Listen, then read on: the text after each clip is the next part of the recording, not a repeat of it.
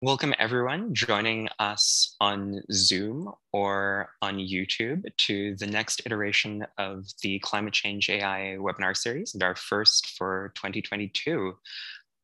This webinar is on machine learning for biodiversity monitoring, and we are very excited to have with us Sarah Beery and Dave Thau. Before I introduce our speakers, let me introduce Climate Change AI briefly. The organization running this webinar series. My name is David Rolnick, and I'm one of the chairs of Climate Change AI and an assistant professor of computer science at McGill University in Mila. Climate Change AI is a global initiative to catalyze impactful work at the intersection of climate change and AI via a global network of researchers, policymakers, entrepreneurs, and other stakeholders, digital resources for working in this space, advice for stakeholders, and events for knowledge sharing. We run a host of different initiatives. You may be aware of our big report on tackling climate change with machine learning, which identifies key opportunities for machine learning and AI and helping tackle climate change in many different sectors, mitigation, adaptation, and climate science. If you don't want to wrangle the entire 100-page report, we also have interactive summaries, which you can search by area of application or by area of machine learning at climatechange.ai/summaries. We run events at the conferences ICML, NeurIPS, iClear, etc., and at the UN Climate Change Conference, the COP.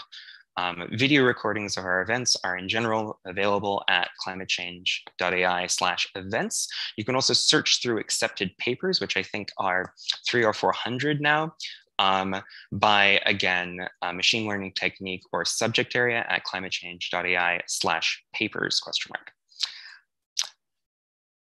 Some new initiatives which we've recently launched. You can connect with the overall CCI community via community.climatechange.ai, ask questions,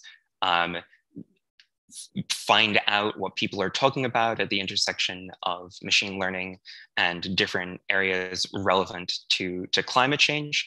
We also have a directory which again, just started. So help us fill it out with more people. Join the directory or check out what people are already there, putting down areas of experience, what you're looking for, what you're offering. For example, if you're looking for a particular kind of job, that could be a good place to put it down.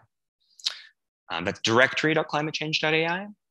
And then something else that we recently launched is the Climate Change AI blog. So check out the posts there. At climatechange.ai/blog.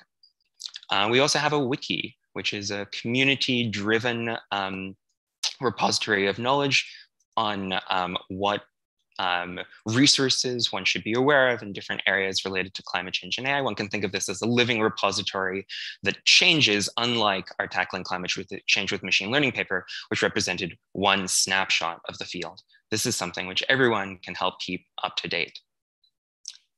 We also have happy hours webinars, which you already know about because you're in this one. Well done. Happy hours happen every 2 weeks, and you can sign up for those at the website as well. And I apologize. I accidentally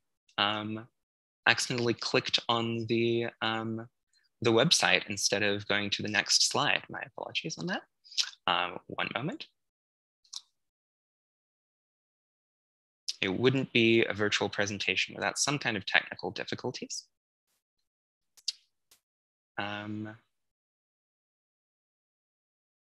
And finally, the CCI newsletter. If you're interested in keeping up to date on calls for submissions, funding, projects, readings, and jobs, and other things in the space of climate change and AI, sign up for our newsletter. And there will also be making announcements about a bunch of those other things that I talked about. So if you want to sign up for one thing, this is probably the thing to sign up for because it will remind you about all the other things. With that, I will hand it over to our first speaker and introduce our speakers for the day. Our first speaker is Dave Thau. And if you'd like to start sharing your screen, you should hopefully be able to do that. Dave is Global Data and Technology Lead Scientist of the World Wildlife Fund, WWF. Before joining the WWF in 2019, he worked at Google, where he helped launch Google Earth Engine, which is Google's geospatial big data processing platform, and managed developer relations for Google Earth Engine and Google Earth Outreach. He's also worked with the Global Biodiversity Information Facility, GBIF, the California Academy of Sciences, Kansas University Museum of Natural History, and the All Species Foundation. Dave's work in the fields of data management, sustainability, AI, and remote sensing has appeared in journals like Science, Nature, Remote Sensing of the Environment, Sustainability, and Ecological Informatics. While at Google, he helped develop many projects, including Global Forest Watch with the World Resources Institute and Map of Life with researchers from Yale and the University of Florida. Thank you so much for joining us. The floor is yours.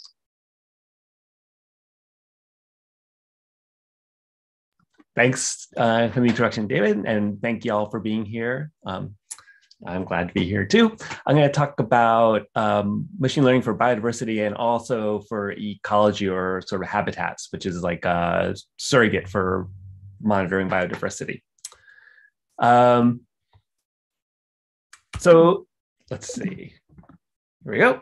So we're in this period, so a lot of people are calling it Anthropocene, where humans are having a big impact on the entire planet.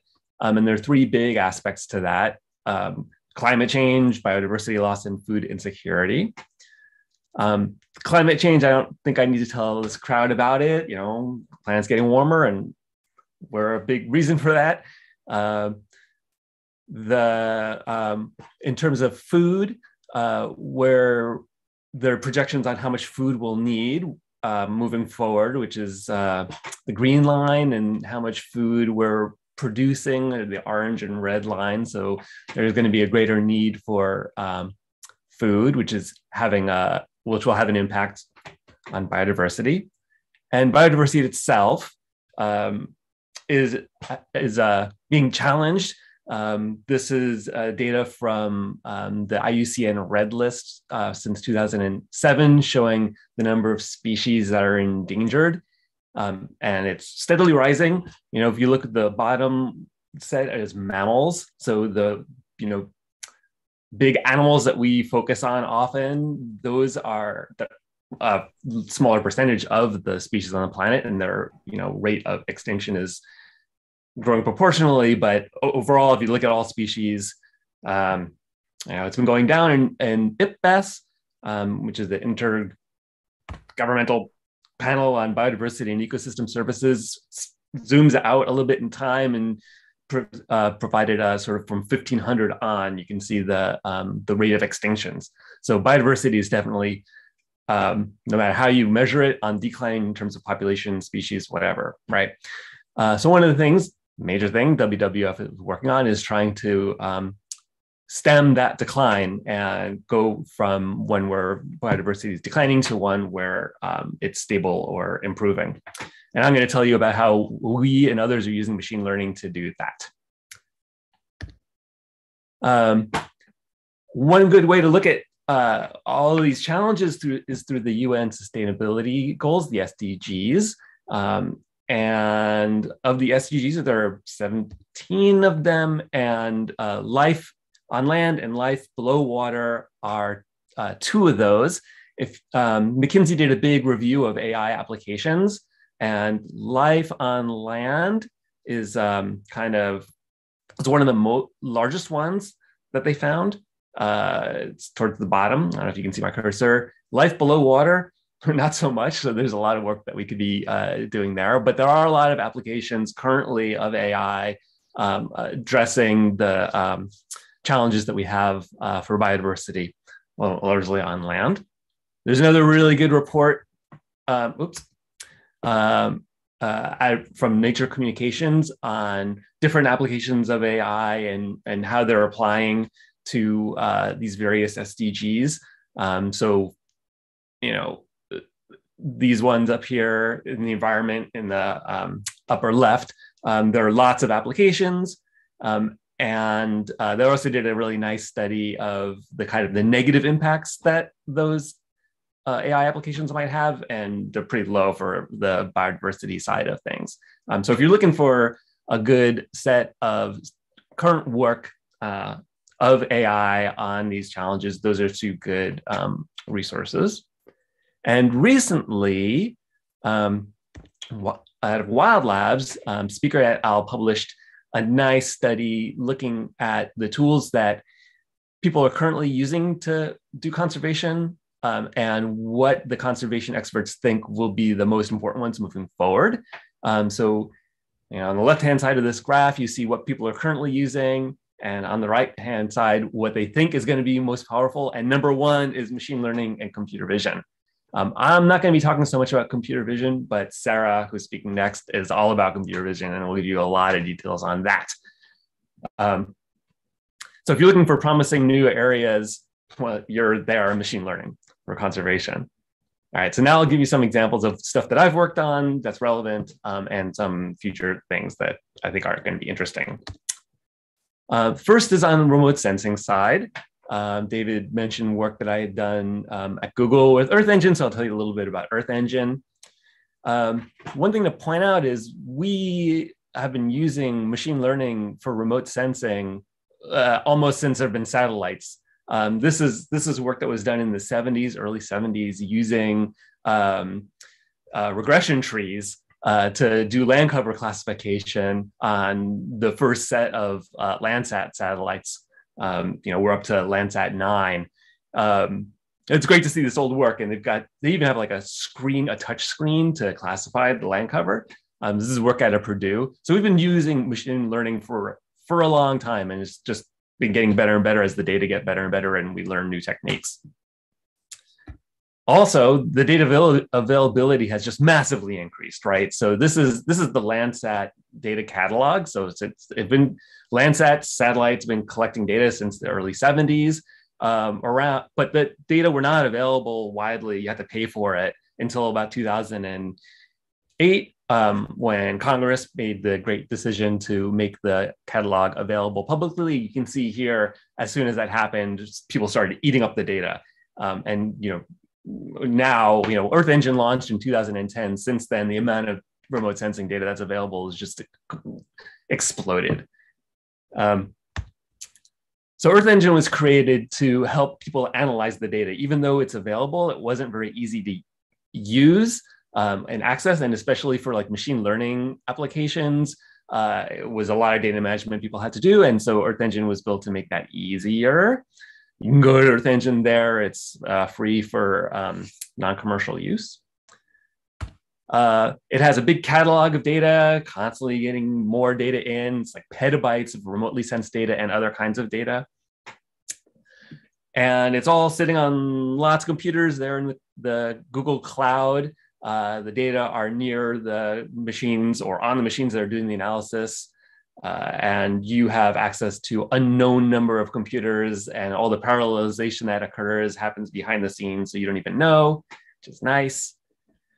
There's a integrated development environment, which supports JavaScript, and you can use Python if you want to put it into your pipelines. And it's been used for lots of stuff. So I'll talk about one of the first major works, which was which is a study on forest loss. So lots of species are in forests. Well, monitoring forests is a great way to monitor biodiversity in general. And Matt Hansen and his group that's now at UMD have since 2012 produced an annual map of forest loss. And their current 2020 was the last one out. They're going to come out with 2021 pretty soon. This uses CART, decision trees, to figure out where forest loss is occurring. It's a global data set, 30-meter data, and it is one of the most stable, long-term, environmentally focused data sets that's available. One thing that's nice is these data have been moved into this thing called Global Forest Watch, which was created and convened by the World Resource Institute, which makes the data available. So there are lots of works using machine learning to identify habitats, and nonprofit organizations are a great way to get that information out and usable by like non-experts and non-scientists. Global Forest Watch is focused on forest data. And through Global Forest Watch, and its aggregation of other data, governments and reporters have been able to use the data to have impact. So, the government of the Philippines used Global Forest Watch to create new bill prohibiting destruction of mangroves. Indonesia is building GFW into their sort of situation room. Lots of examples of using the machine learning data in Global Forest Watch.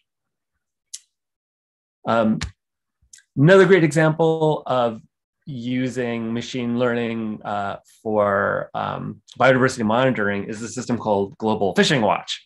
So this is another project that came out of Google, and it's now its own thing. They use machine learning to identify where people are fishing and whether they're fishing places they shouldn't be, because overfishing is a huge cause of damage to the biodiversity in the ocean. What you see here are thousands of ships that all ships above a certain size need to every, I think it's 15 seconds, say where they are. Initially, it was to stop them from avoiding, from crashing into each other. But they continue to be using these signals for whatever. And Global Fishing Watch is using it to track the vessels to see if they're fishing in places that are protected. And they use machine learning to do that. Question is, if you're tracking a vessel, is it fishing or not? And is it fishing in a place where it shouldn't be or not?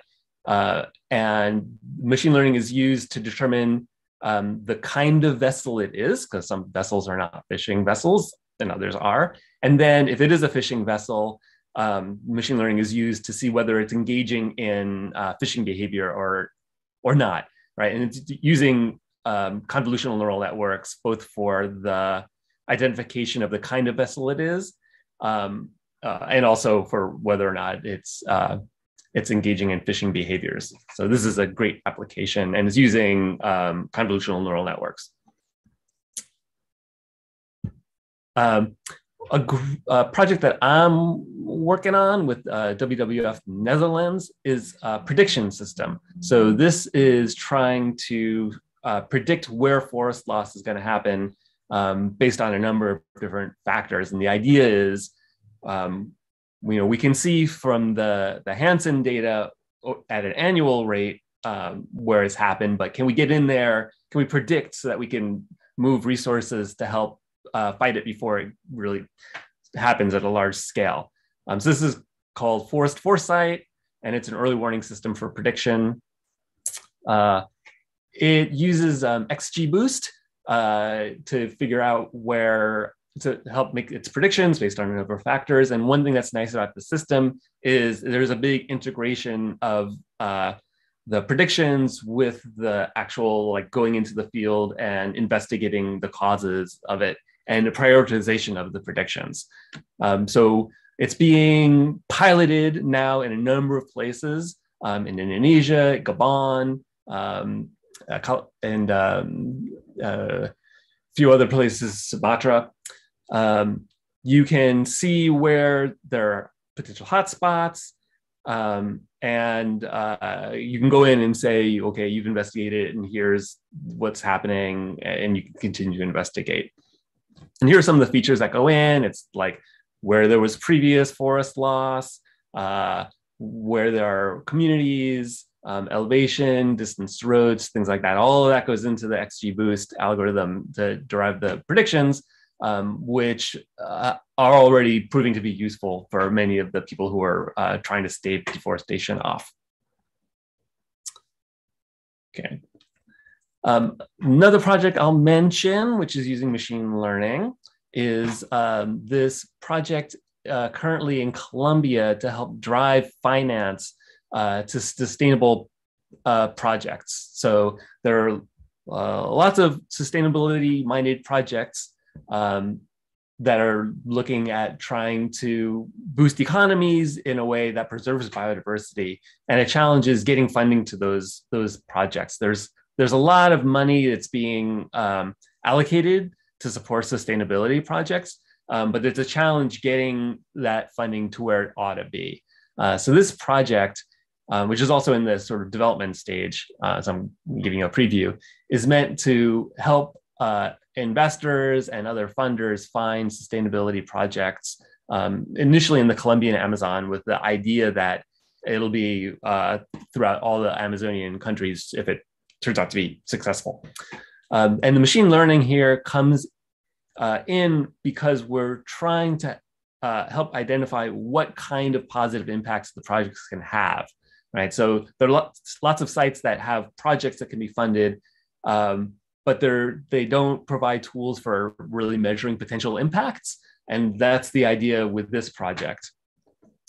So the idea is that people who have projects that are looking for funding can upload them. And then the system uses lots of data sources, remotely sensed data, on the ground collected data, financial data, to measure how impactful the project may be on 4 axes, which is biodiversity, the strengthening the community, hydrology, and also climate/carbon.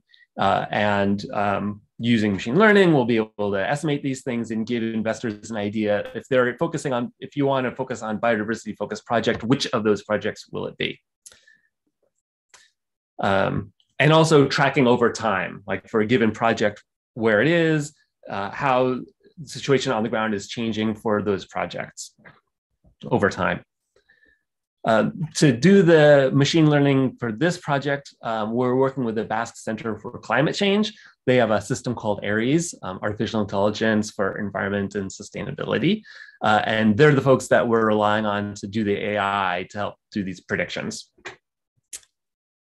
This system is already being used by the United Nations to measure ecosystem services. It's an ecosystem accounting system. So, water quality, pollination, things like that. These are ecosystem services. So it's currently rolled out in this SIA UN site, if you want to play with it.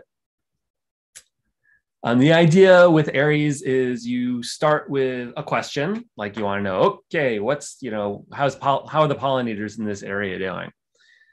And they have access to lots of data sets and lots of models. And they've used semantic annotations to represent what the model's inputs can be, what the data sets include, where they're happening. And then based on your question and the location, it goes, looks at its data sets, looks at its models, and builds a workflow to answer the question. So the AI here is some of the symbolic kind of AI, that's behind semantic web and sort of old school, good old AI. And also they use machine learning to help build the models. And we're going to be using the machine learning to help model, the impacts given the data sets that they have. So from the models, then it comes up with reports like tables, maps, and also one thing that's super cool about this platform is documentation. So for all the data sets and all the models that go into the workflow, they have a huge document saying exactly what went in. So for an investor who's looking for a project, who's asking a question and wants to know, well, what's the potential impact of this project, it's going to come with lots of documentation, which is great. All right. So here's some things moving forward, some things that are pretty interesting, and also some challenges. First thing that's happening is, the cadence of data coming in is increasing. So I talked about the Hansen annual data. Now there's a new system that he has called GLAD. Actually, there's a newer one called RAD, which uses radar, which is like weekly reporting. So the rate that data are coming in is just vastly increasing. And that's nice. And also the resolution and the types of data. So there's, the problems are just getting more challenging and interesting, and the data are getting richer and faster, which is nice. One place where that needs support and is getting better is just straight up engineering pipelines, right? Like we're good as academics in producing models and algorithms and methods to measure various things. But when you get down to like regular distribution of consistent data over time, that's something that's in the works, right? I mean, it's getting better and better. We're getting better at it, but just this basic engineering pipeline work in the field is something that still there's a lot of room for improvement on. I'm just giving this airflow example as an example of the kind of sort of technology that's being used in other areas that's now starting to be used in sort of biodiversity, ecosystem monitoring. And there's work to be done there. So here are some of the challenges, in particular relative to work that's happening in climate. So for biodiversity, there are lots of factors that make it extra challenging. One is you're talking about land, and whenever you're talking about land, there are people on that land, and there are people who've been in specific places for thousands and thousands of years, right? And when you're talking about trying to preserve biodiversity in various areas, you have to consider the people who are living there, right? And so anything you do in conservation, you need to take, you need to be working with those communities. And so there are lots of data sources like poverty data, resilience data, lots of social metrics, which are critical. And getting those data in a scalable way is challenging. And especially if you talk about data sovereignty, which is like who owns the data, who has the right to share the data. Very, very complicated when you're talking about preserving biodiversity, globally. The indicators are less clear than they are in climate. In climate, you can measure CO2, you can measure greenhouse gases, temperature, right? In biodiversity ecosystem services, you can look at like population size or number of species. But things like ecosystem services, there are lots of different possible indicators you could be using. So there's a little bit less clarity there. And the primary indicator, like critters and plants, is very hard to scale. So Sarah is going to be talking a lot about some of that. But if you look at like the remote sensing data, you can scale that. But if you're trying to figure out how many pangolins are here, that's harder. One open question for all this stuff is, a lot of the work that we've been doing and comparisons of models, some of the old models work great. CART works great. Standard regression works great. Sometimes convolutional neural networks and other deep learning models work better, but we don't really understand when and why. So getting a better understanding of that is good. And just measuring impacts is a huge challenge. Like knowing when an intervention actually has an impact and what that impact is, major challenge for biodiversity and ecosystem services. And I'll end with some promising areas. So one is environmental DNA. The ability to collect information about species in a vast area using DNA is getting really exciting. And initially it was like measuring DNA in water, but now there are projects using drones to collect air samples and measure the DNA in air samples to figure out what species are there. Very exciting stuff. Bioacoustics, there's a lot of work going on there. It continues using sound to figure out environmental health and also identify specific species. Combining all of these things is a novel area that's getting a lot of work, both on the systems level, like how do you get all these things to work together? And then how do you analyze all the data in a combined way? Very, very exciting. Using autonomous systems to do the data collection. So there's a thing called the X Prize, and there's this rainforest specific one, X Prize Rainforest. And that's the main thing there is like, can you create an autonomous system to identify species in a given area quickly? So that's fun and exciting. And then finally, participatory monitoring, using people who are in the areas or having people who are in the areas use the tools that are available to do the collection to support their needs is growing. The capacity building is happening, and making the tools easier to use is critical for that. So I will end there. Thanks very much. I look forward to all of your questions. Thank you so much, Dave, for that fantastic talk. There are a lot of questions already building up in the chat. We're going to save all the questions until a Q&A block at the end for both speakers. So now we'll have our second speaker. We're really delighted to have Sarah Beery here. Final year PhD candidate in computing and mathematical sciences at Caltech, advised by Pietro Perona. Her research focuses on building computer vision methods that enable efficient, accessible, and equitable global scale biodiversity monitoring.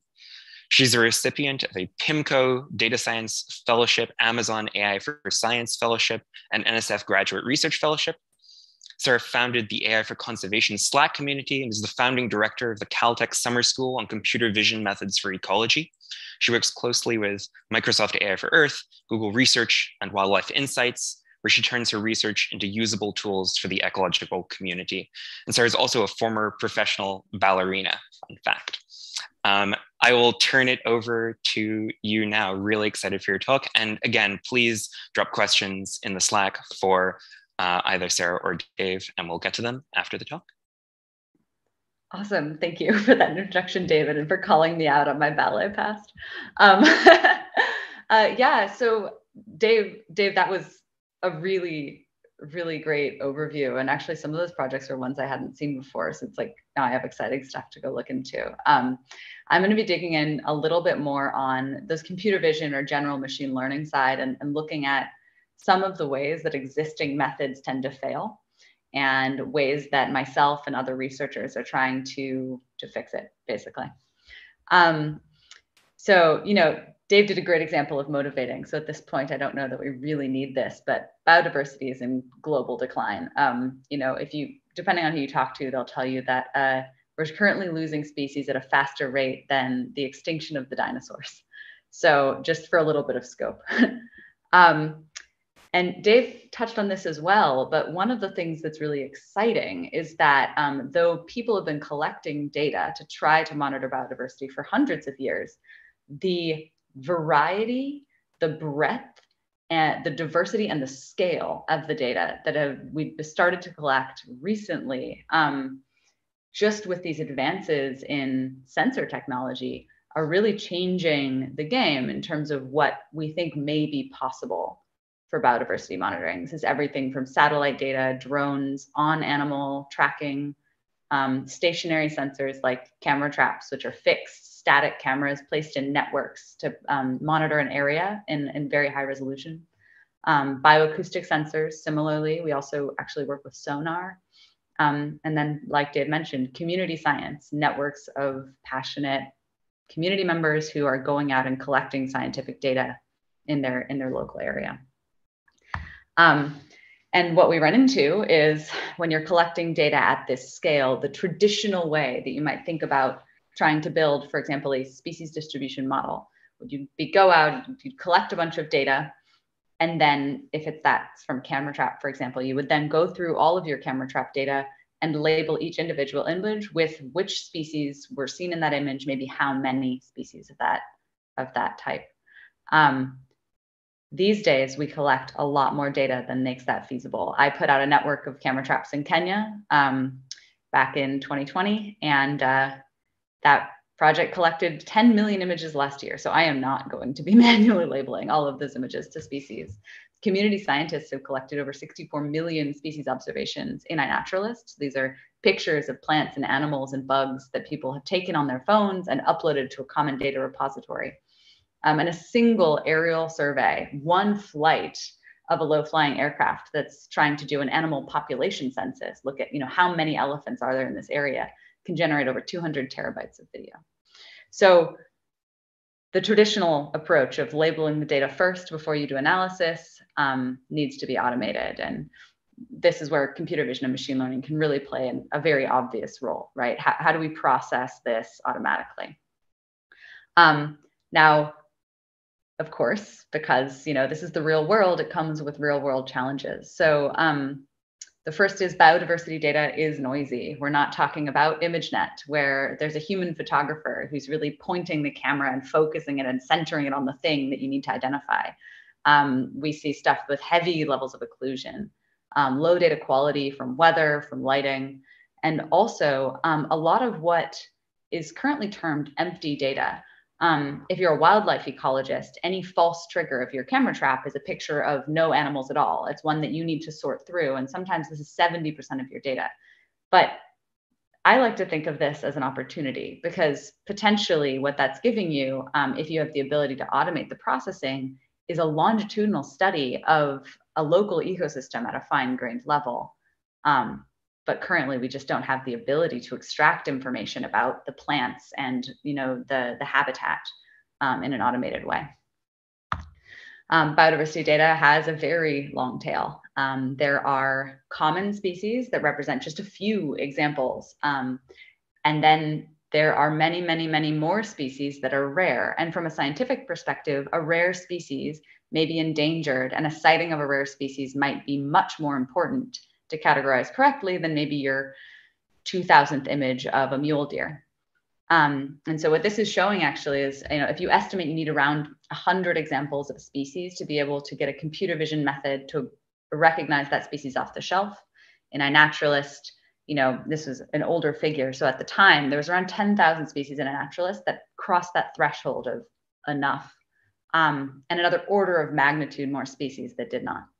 So to make this work really at scale across the entire taxonomic tree, we cannot ignore the low-shot learning problem. And then maybe most insidiously, biodiversity data is not IID. So when you talk about the fundamental assumptions in machine learning, that your train and your test are independently and identically distributed, this is just not true. You are never going to be able to collect a data set that covers the entire globe at a level of representation that covers the whole taxonomic tree, including changes over time. And what we see is that if you're looking here on the left, it's a map of global biodiversity. So this is alpha diversity, which measures how many unique species exist in a certain place. A lot of our biodiversity is living in the sub-equatorial tropics. But if you look at the data that we've collected as a scientific community, where that data is located and where it's been, this is a repository called the Global Biodiversity Information Facility. Most of the data we have is not actually from the places where we have the largest amounts of biodiversity. And then beyond that, each individual species has its own unique distribution that correlates to access to livable habitat. And as habitat is changing and climate change happens, our species distributions are also changing. So we can't ignore the distribution shift problem either. And so the first thing I'm going to talk about is, how do we measure this distribution shift and its effect on our performance? And are there ways that we can overcome it? So we're going to start by looking at static cameras, those camera traps I talked about before. These are examples of the 22 million camera trap records that exist in Wildlife Insights, which is a project that actually Dave and I both work on in different capacities. And this project is seeking to try to automate this process of labeling species in camera trap data at a global scale, building machine learning models in the back end and data processing pipelines in the front end that allow people to massively scale up their ability to monitor wildlife on the ground.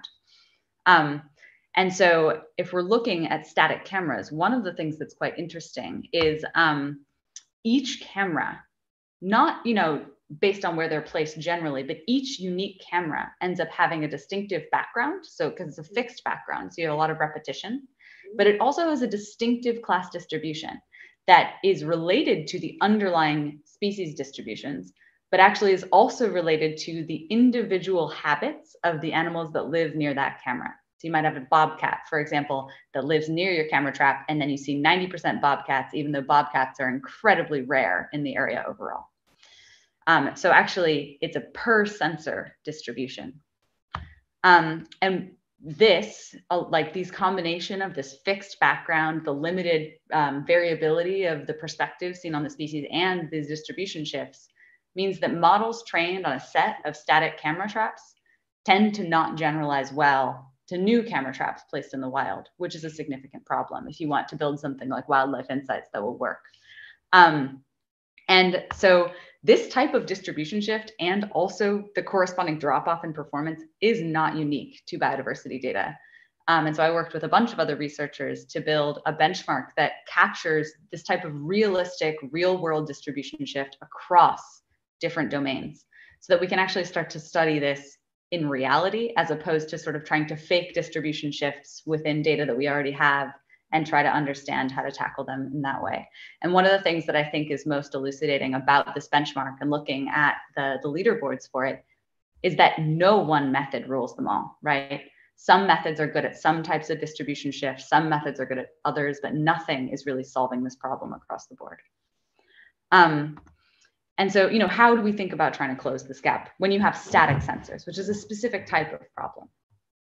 So one thing that, it seems kind of trivial, but what we found by really taking this strategic approach to understanding and evaluating our methods as they're intended to be used, forcing us to evaluate methods on new sensors, even though it's hard, is that we found that while species categorization does not generalize well, if you just find the class agnostic animal category, that generalizes surprisingly well.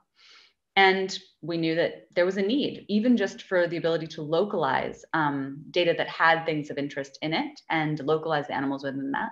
So I worked with Dan Morris at Microsoft AI for Earth a few years ago, and we worked to curate a data set that would allow us to train this class agnostic detector in a way that would be usable off the shelf for different people using camera trap data. Something that generalizes well means it can be impactful. And so, currently this is being used by over 40 NGOs worldwide, conservation organizations. We processed over 100 million images last year, and that number is only going up. And so 2 examples of ways that people use this model in their biodiversity monitoring pipelines is like the Idaho Department of Fish and Game. They now only have to manually label around 15% of their data because they're able to filter out all of the empties. And that this means they actually are able to process the data within the year it's collected, which they were never able to do before. So that means now when they're making science policy decisions, they can evaluate them quickly, as opposed to evaluating a policy decision after 5 years, in which case you can actually cause a lot of damage. Another example is with Wildlife Protection Solutions, which is a nonprofit that has edge-based cameras. So they connect cameras to the cloud in the edge. They're sending model images to the cloud and detecting poaching threats by finding vehicles or humans from our model that are in protected areas where they're not intended to be. And they estimate they detect around 1 real wildlife threat per week on average. So this is a nice example of maybe I'm not solving anyone's problem all the way, but if you use machine learning effectively and evaluate it well, you can find where it actually can be useful now. And it already can be useful now in a lot of scenarios. And then, ways that we can try to adapt, try to actually get the species categorization to work for new projects. One thing we've looked at is can we take methods from active learning and use something about the underlying structure of the static cameras and these fixed sensors, and the fact that we are good at detecting animals. And we found that we can reduce the amount of labels necessary to get the same sort of supervised machine learning accuracy by like 99.5% using active learning approaches. Another thing that you can try to do to improve this, distribution shift problem is you can actually try to model the distribution. So this is work from Oisin McKay and Elijah Cole in my lab at Caltech. And what they do is they model the probability of a class given an image from the image. So that's a classic, computer vision method. And then they also model for a given location a spatiotemporal prior over the likely species that you might see. And then they're combining that to basically give you the probability of a species given an image and a location. And they were able to see an improvement around 10% on predicting images from species of images in iNaturalist. And Oisin also, with one of his recent PhD students, has been looking at self-supervised learning as a way to actually adapt well to some of these scenarios. And what they're doing is they're taking the underlying structure, the known fact that you have these fixed cameras, and they're using common context to help them build more diverse pairs for contrastive learning algorithms. Okay, so now I'll talk a little bit about learning from imperfect data. How do we handle things like the grubby zebra in the fog in this image? So I said rare classes are hard. One thing that we have looked into is can we use existing graphics engines and things like generative adversarial networks to make fake images of rare species that allow us to perform better? And the answer is yes. The bottleneck here is actually generating the 3D models of each type of species, but there's work coming out of Angju Kanazawa and Michael Black's lab that's looking at automating that as well. So potentially one way we can tackle the low shot is by synthesizing data of endangered species we really care about to ensure that we don't miss them.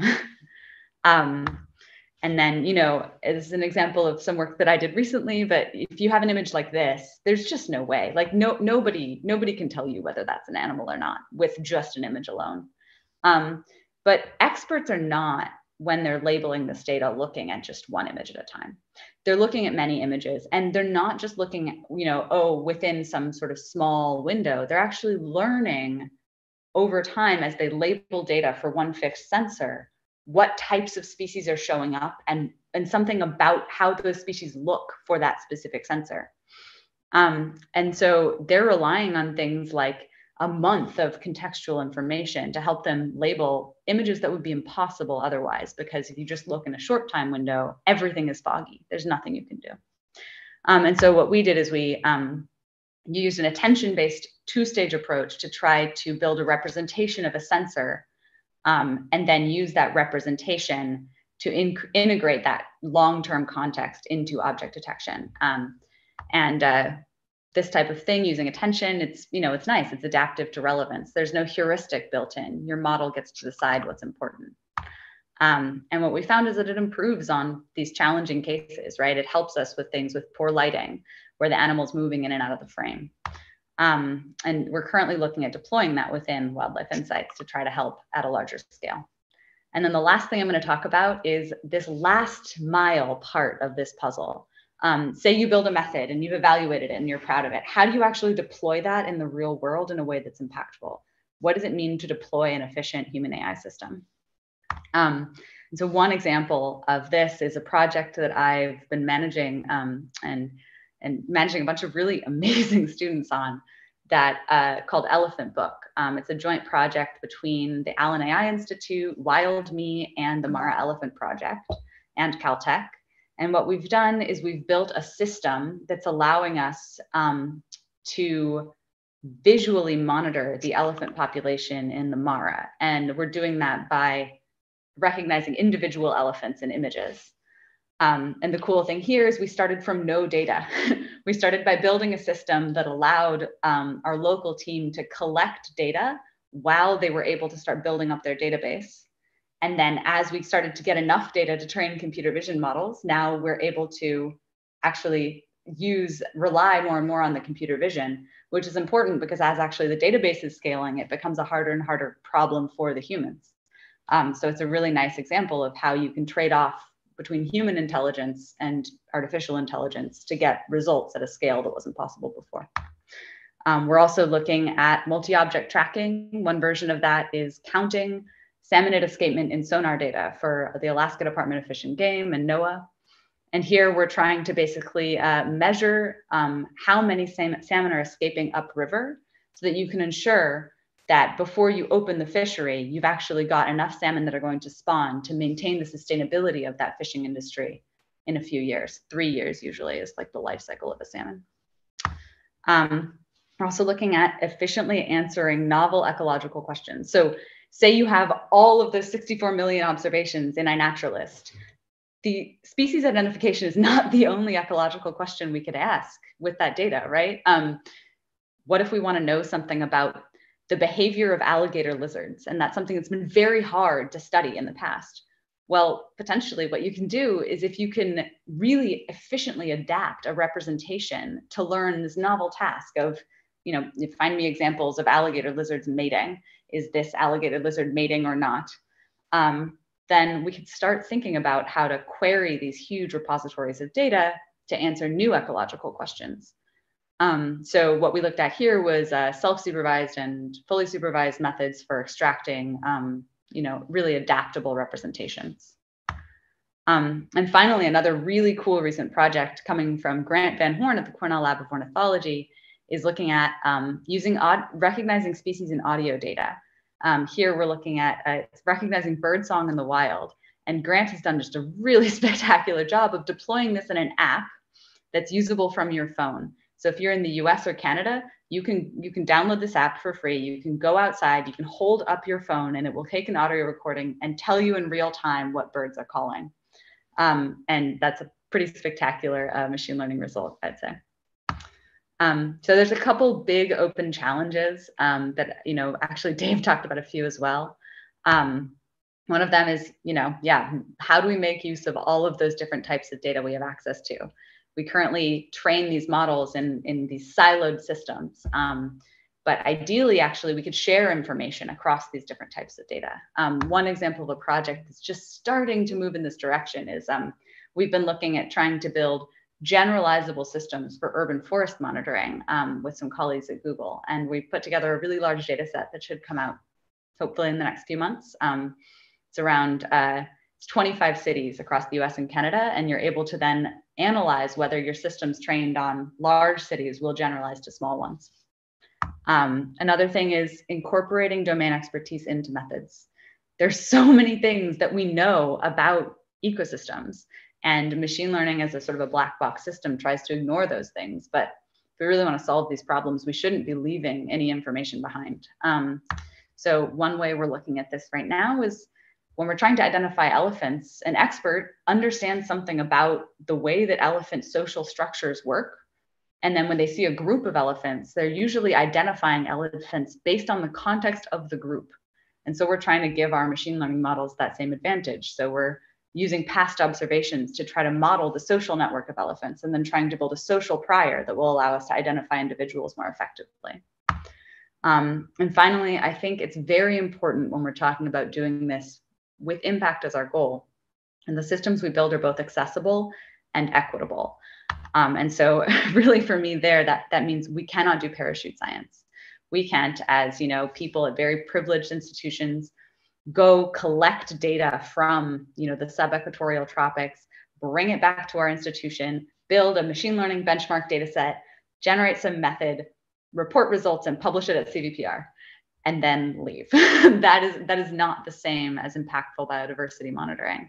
And so we really need to make sure that as we're designing these projects and we're taking these things on, that we have a clear, sustainable plan for how the methods we're developing are going to actually contribute back to on-the-ground biodiversity monitoring and the local communities who are benefiting from that biodiversity. And another thing that actually will really move the needle on this is just making our models more efficient to train, more efficient to run inference on, and more easily to access locally. That network of camera traps that collected 10 million images for me, the only way I could get that data to the cloud was to ship it from Africa to California and upload it at Caltech, because there just was not access to the type of bandwidth to get that data up to the cloud from a local, from anyone in Kenya, basically. Yeah, the more that we can make these methods efficient and essentially cost effective, the more accessible and the more usable they're going to be. And then finally, we need to increase interdisciplinary capacity in this space. There is way too much computer vision work that needs to be done than there are computer vision researchers who are working on these problems.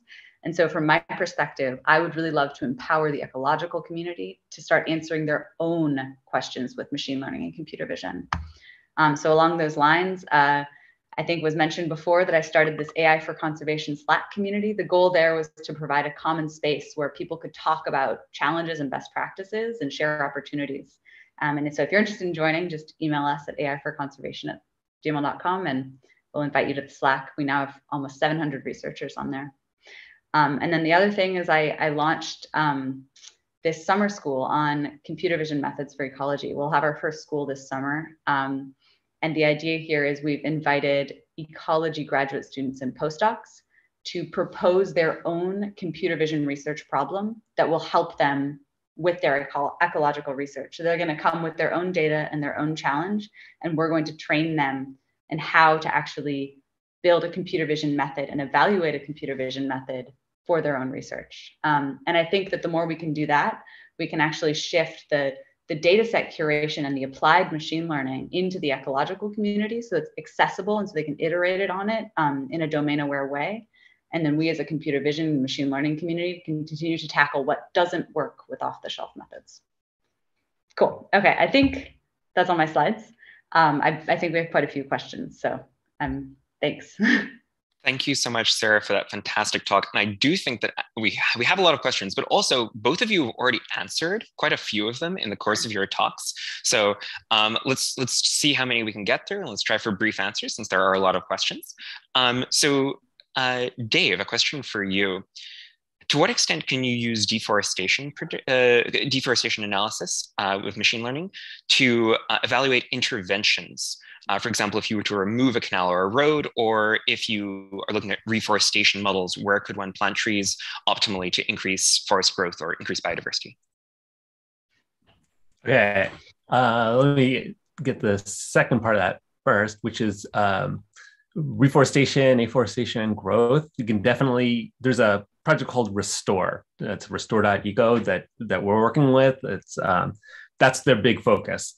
And the challenge is it takes a lot longer for a forest to grow than to knock it down. So it takes longer to collect the data and analyze it, but that's one of their main focuses. And yeah, in terms of monitoring forests for interventions, it's key. And you can. There's a lot of work that I'm involved with for trying to figure out like where to do specific interventions based on patterns of forest loss and to like where to put overpasses for species to cross to minimize the amount of roadkill that occurs. There's work there that's happening. So there's a lot of opportunities. Fantastic. A question for Sarah. I think particularly with regards to iNaturalist or other citizen science data, human bias is generally often a problem in machine learning. How do you account for human bias and try to minimize that when processing data? I assume this is referring to biases involved in, for example, misidentification of species, but it could also be referring to other biases. You talked about geographic biases. Yeah. I think there's of course different ways that bias can play a role in not just community science data, but actually any ecological data. One way, of course, is sampling bias, and iNaturalist data has a lot of that. It's collected by humans, which means it's collected where humans go. And frequently, that's not necessarily representative of the overall ecosystem. There's also human bias in what we want to take pictures of. There's a huge there's a huge number of pictures of bald eagles on iNaturalist. Bald eagles are really not that common, but people get excited and want to upload iNaturalist observations of what they consider to be exciting species, and that means there's a huge bias taxonomically in iNaturalist as well. And then finally, iNaturalist data is actually labeled by the community as well as collected by the community. And so for something to become research grade in iNaturalist, you basically have to have one person suggest an identification and at least one other person agree with that identification. This is also a fallible process. There are certain types of species that are very difficult to identify, even for experts. And then also we're a social species, and there's confirmation bias that can occur. Because you can see what the first person put. If it's someone that you like or you think is cool, then maybe you might agree with them.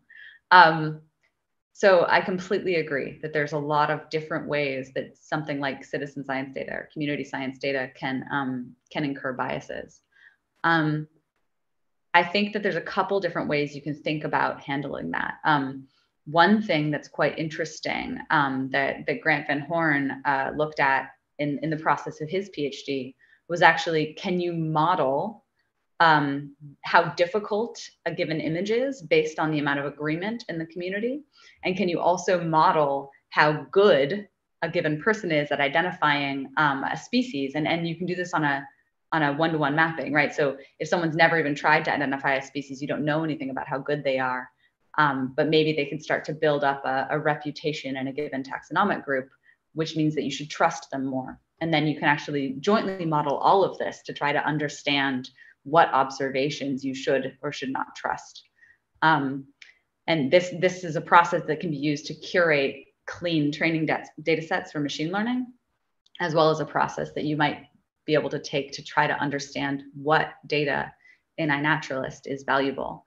But I think from an ecological perspective, this brings up a lot of really interesting questions, because you want to use this data as inputs into existing ecological modeling, things like species distribution models. You need to figure out how to account for all of those different biases, and that can be challenging. Fantastic. Thank you so much for that response, Sarah. I think we have to close out. So I'm going to end on a combo question, integrating a couple of different ones from the audience and from the pre-questions. Are there recommended APIs or data sets for people interested in training neural networks or playing with machine learning and conservation data? I know you've brought up a bunch, but are there any low-hanging fruit that you would recommend? And also, what institutions would you recommend to the audience for jobs or internships regarding research in this area? I'll let you both tackle that. On the dataset side, lila.science is a really amazing sort of centralized repository for this type of biodiversity data. And so there's a ton of awesome data sets that are sort of machine learning ready on there that are good to play with. Also, the Kaggle competitions as part of the fine-grained visual categorization workshop that happens at CVPR every year, and I'm co-organizing this year, frequently have a natural world bent. So there are iNaturalist competitions at categorizing species in herbarium sheets, and species ID and camera traps, and a bunch of other things. And that's fun too, because if you win, you get to get a plaque and come to CVPR. Yeah, and I'll add, let's see. So Earth Engine has a lot of data sets that are environmental data sets. Amazon also has their open data catalog, and Microsoft is working on it. So those groups have large data sets that they're building on the data set side. IUCN, and there's another group called UNEP WCMC. It's United Nations organization. They have lots of data. So look at IUCN site and WCMC in particular, UNEP WCMC. And then a lot of the conservation organizations are great places to do internships in this area. So WWF does work in it, Conservation International does, the Wildlife Conservation Service. There are lots of places like that. And there are a number of really great academic institutions like that Sarah knows, and that do this work. Wild Labs, so wildlabs.net is a great community to go to find more of this research, and a community of people doing it. So I'll give one last pitch for wildlabs.net. I think that's a great place to go. There's also a conservation tech directory that's recently come out that has a list of all the research groups that are doing the stuff in this space. And I will give the link to David so it can get sent out. And then about jobs, the Climate Change AI newsletter is great for this. And then we also have a jobs channel on our Slack channel. So yeah, there's lots of opportunities. Fantastic. Thank you both. We are well and truly out of time, but thank you everyone for attending, either live here on YouTube. If you're looking for recordings, there will be a recording on YouTube on the Climate Change AI channel. Huge thanks to both of our speakers. Thank you so much, Sarah and Dave. That was hugely instructive and really inspirational.